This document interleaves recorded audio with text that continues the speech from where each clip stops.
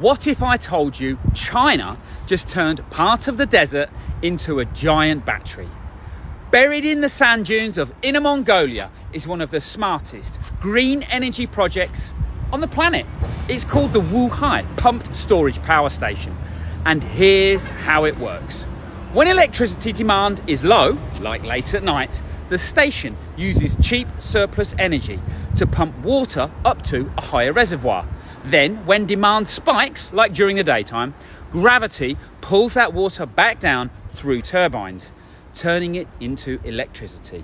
It's like charging a giant battery with water, and just one cycle can power up to 1 million homes for 24 hours. And get this, it's built right in the desert, so it doesn't take up farmland and it doesn't disrupt the local ecosystem. Over 8 billion renminbi was invested to make this happen.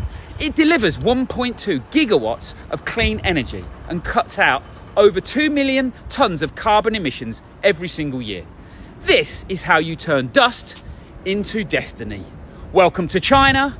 Welcome to the future.